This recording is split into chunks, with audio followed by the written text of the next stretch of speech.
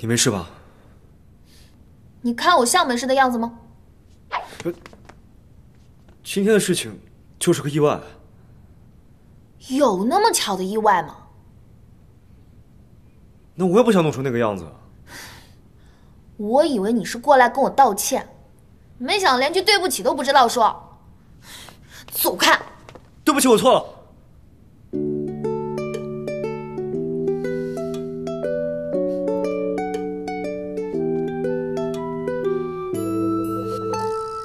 那你说，你今天约我去公园，到底想说什么？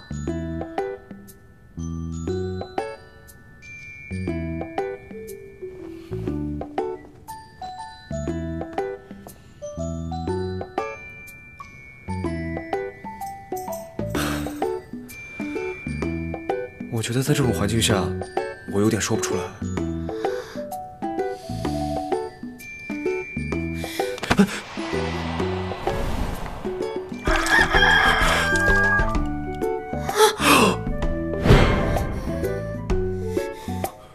你还洒水？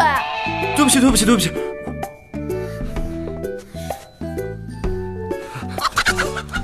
你摸哪儿呢？我不是故意的。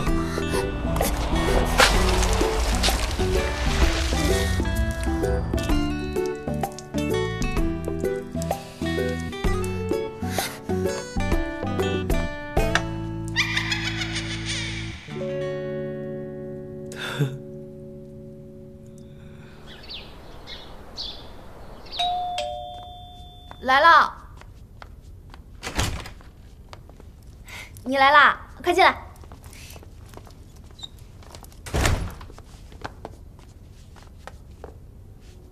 你这么一大清早来找我，到底有什么急事啊？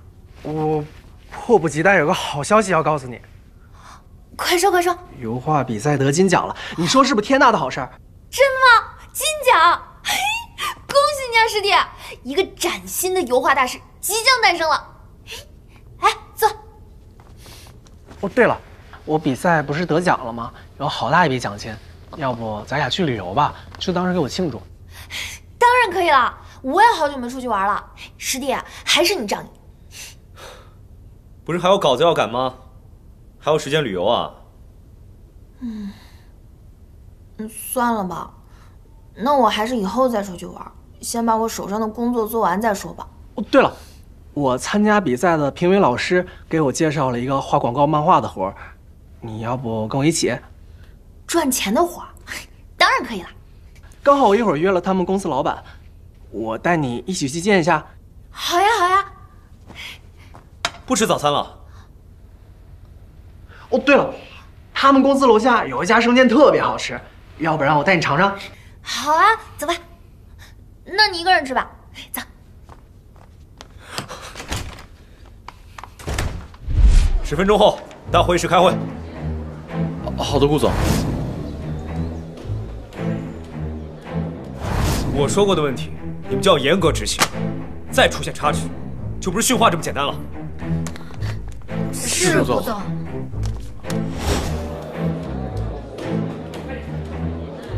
我说过要有新意、有设计感。你把以前的东西改个名字发给我有什么意义？标点符号错了是小问题吗？你工作态度全体现在这份文档里，全部重做。是，顾总。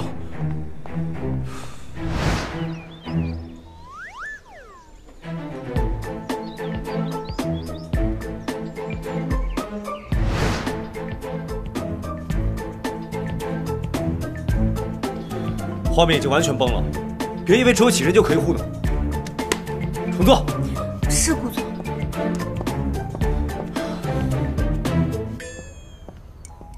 连开了3天会了，我眼角的细纹都快开出来了。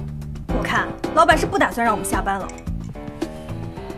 小川哥，顾总最近是不是遇到什么事儿啊？怎么突然这么生忙？俗话说，情场失意，就只能拿职场来填补空虚了。他和朱元清吗？他俩掰了？难怪他最近马达全开的折磨我们，原来是想用工作代替情商。其实他们本来吧，还……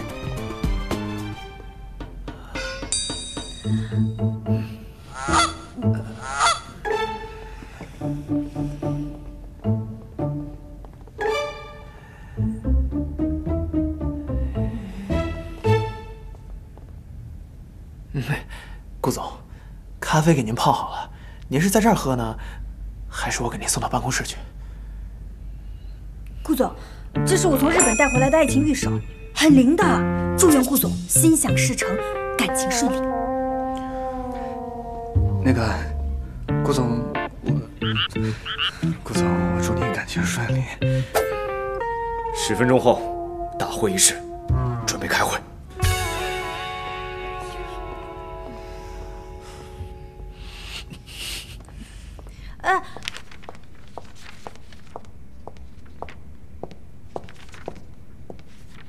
南州，最近你工作安排的太满了，听说公司新来了几个实习生，都要被工作强度吓得辞职了。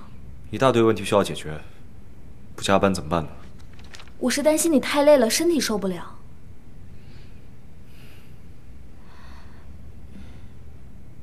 那几个实习生是周见清的校友，你心情不好，不会是因为听到他们说的事情了吧？他们说什么了？你不知道啊？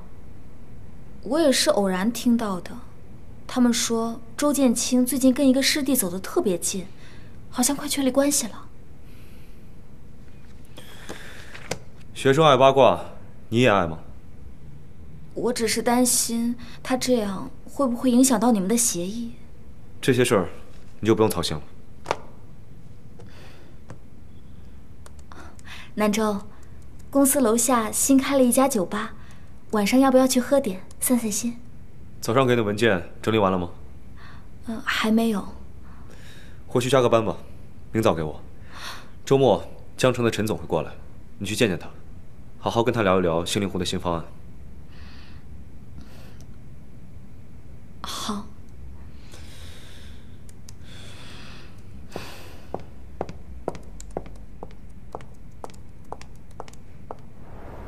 鹿门山野营，听起来倒挺有意思的。不过我得确定一下后天到底有没有时间。时间我帮你确定过了，后天不用去学校，也不用见客户。你要 OK， 我们就后天早上鹿门山见，在山上待一晚上就回来。那好吧，就这么定了。后天见。